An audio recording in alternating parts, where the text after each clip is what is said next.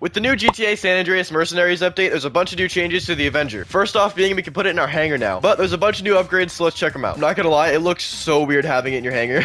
Okay, let's see what we can do for upgrades. When you modify your Avenger in your hangar, you have Charlie upgrades. Now let's see what he can do. We got Operations Terminal. No idea what that is, but I'm buying it. For Charlie upgrades, we can also go to Mammoth Avenger Thruster. I don't know what that does, but I'm also buying it. You stupid. We'll test all these out in a second, don't worry. Oh, we can add machine guns to the side of it. That's really cool. And we can add more missile launchers. Oh, let's go. It's so weird to have missiles in the Avenger. This is so cool. So we have homing missiles, non-homing missiles, and machine guns. Now, another important thing, you can actually store your jetpack in your Avenger now, which is really cool. I'm guessing this is all the Charlie stuff with the new update right here. Log into Operations Terminal. I'm guessing this is where you do all the new missions. The fact that you can put your jetpack in the back of your Avenger is actually so cool. But look at the Avenger now. That looks amazing with all the missiles and machine guns on it. I love it. Now, I'm really excited that they finally added new stuff for the Avenger. I'm still figuring out how a lot of it works, but I'll keep you guys updated and make more videos on it, so hit that follow button.